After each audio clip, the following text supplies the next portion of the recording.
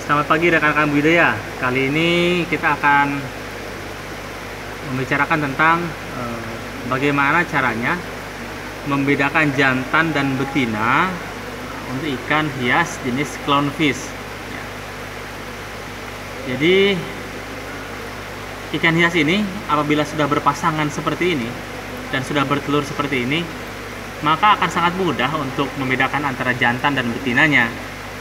Kita hanya perlu menggunakan visual saja ya. Jadi dengan kita melihat ikan yang lebih besar dan ikan lebih kecil, maka pasangan ikan ini sudah bisa ditebak bahwa yang berukuran lebih besar sudah pasti itu adalah betina dan ukuran yang lebih kecil itu adalah jantan.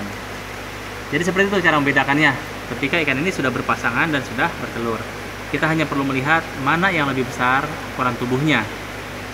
Yang lebih besar adalah betina. Kemudian bagaimana caranya membedakan ikan ini, membedakan jenis kelaminnya apabila ukuran tubuhnya itu sama gitu ya. Jadi ukuran tubuhnya sama besar gitu ya.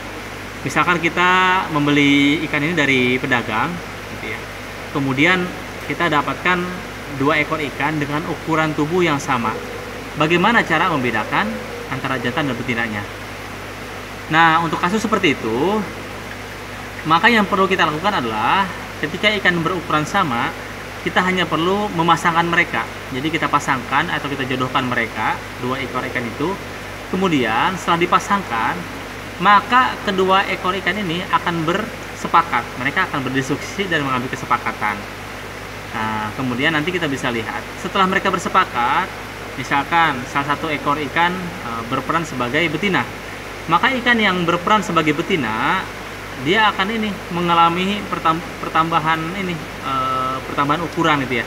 Jadi kita pelihara mereka sama-sama, kemudian yang betina akan semakin besar badannya, dia akan bertambah besar. Kemudian yang jantan dia akan tetap kecil. Jadi seperti itu. Jadi ikan clownfish ini atau jenis ikan ini mereka memiliki kemampuan untuk berubah jenis kelamin. Jadi ketika mereka awalnya kecil itu mereka berjenis kelamin jantan. Kemudian ketika mereka besar, mereka bisa berubah menjadi betina.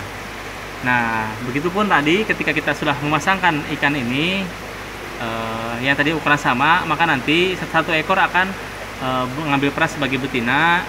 Dia akan bertambah besar ya ukuran tubuhnya. Kemudian yang mengambil peran sebagai jantan, ukuran akan tetap sama menjadi kecil. Jadi itu yang terjadi ketika dipasangkan setelah 3 bulan lah, paling cepat 3 bulan, maka ikan ini akan bertelur seperti ini. Akan bertelur, kemudian telurnya akan dirami. Dan apabila sudah waktu menetas, setelah 7 hari, maka telurnya akan menetas. Jadi seperti itu rekan-rekan informasi yang saya berikan, bahwa ikan jenis clownfish ini mampu berubah jenis kelamin. Dari yang pertama adalah jantan, ketika masih kecil, mereka bisa berubah menjadi betina. Nah, demikian rekan-rekan informasi yang saya berikan. Kita bisa lihat di sini ada beberapa pasang juga yang lain. Ini jenis yang lain juga. Ini clownfish. Kemudian kita juga bisa melihat clownfish jenis black ocellaris ya, yang dipasangkan dengan jenis biak. Seperti itu. Mungkin demikian informasi yang saya bisa berikan. Semoga bermanfaat informasi ini, karena memang banyak juga yang bertanya tentang jenis kelamin dari ikan clownfish ini. Oke, terima kasih. Selamat berkarya, jaya budidaya.